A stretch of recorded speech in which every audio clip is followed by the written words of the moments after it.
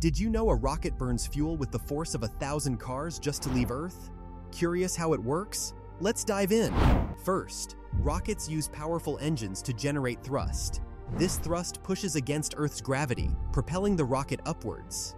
The fuel, often liquid hydrogen and oxygen, ignites in the combustion chamber.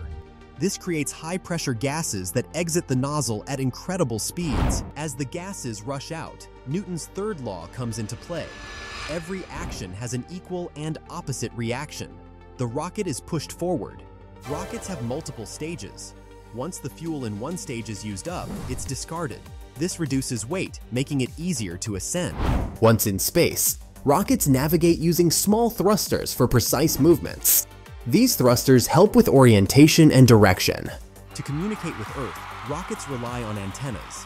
These antennas send and receive signals, ensuring continuous contact during the mission.